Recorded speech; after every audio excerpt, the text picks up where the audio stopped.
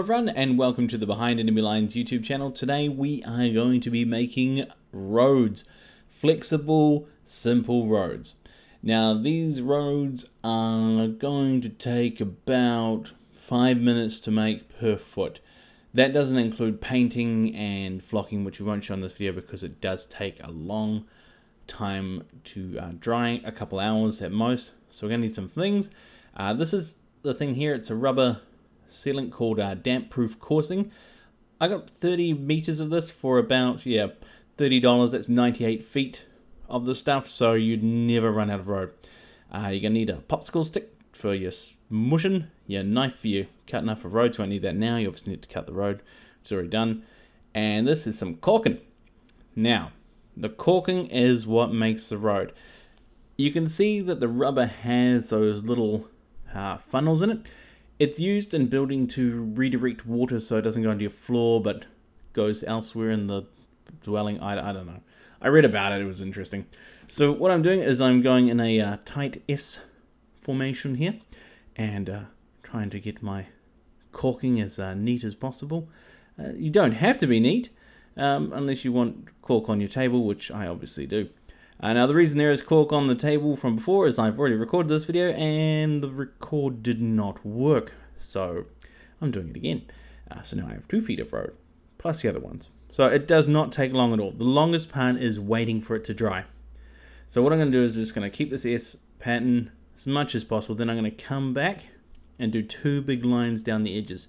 Because the edges I want to be slightly more raised on a dirt road just due to the fact that wheels, cart wheels, horse, cart, horse, warrior, legions, all that jazz, wouldn't normally walk on the side of the road, to walk down the middle of the road.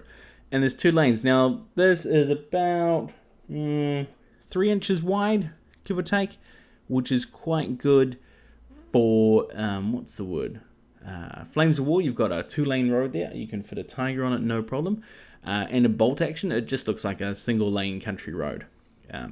Now here's where that popsicle stick comes in handy.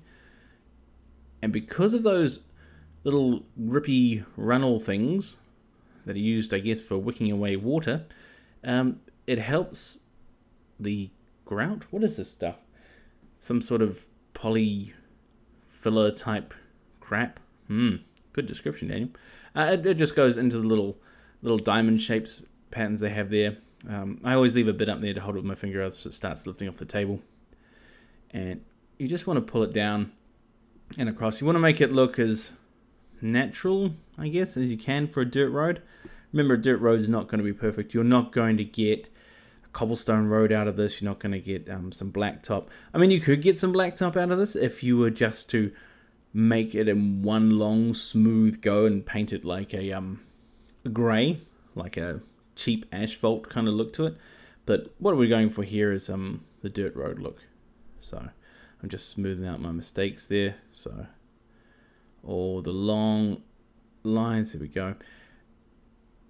Smoothing that out, bringing it down. Now this is a very quick process. It's not hard to do. Like I said at the start, you're going to be knocking this out in days and days, in like minutes. So this video is like, well, 4 minutes long, and most of that is just me behind the camera trying to do it delicately. And there you have it. That's the road, and watch how flexible it is. So we can bend it all the way back around. Boom. And it goes back to being flat. It goes over hills. It's fine. It's a really cool product. Hopefully you have this damp-proof coursing. I just painted with poster paint. If you don't have that in your country, look for it in Australia or New Zealand and Bunnings. Remember to like and subscribe. Thank you for watching and good luck building your roads. Goodbye for now.